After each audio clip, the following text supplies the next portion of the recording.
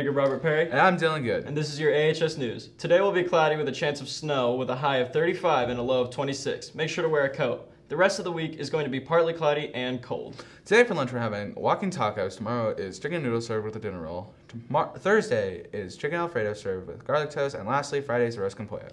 This Thursday, the AHS Band Department is performing their Christmas concert. The event starts around 7 p.m. and admissions are free. AHS is holding a holiday spirit day on the 22nd.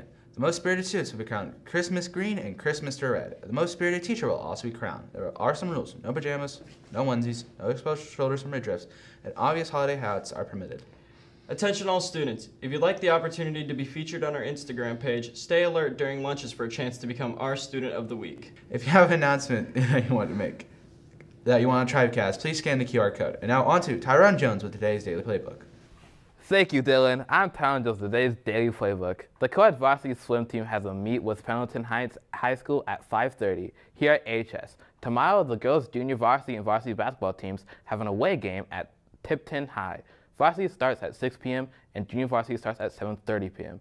If you want to know when these events start, or if you just want to stay up to date on sporting events, go to ahsathletics.net or to the Anderson.Indians page on Instagram. And always remember, forever proud, forever strong, forever Indians.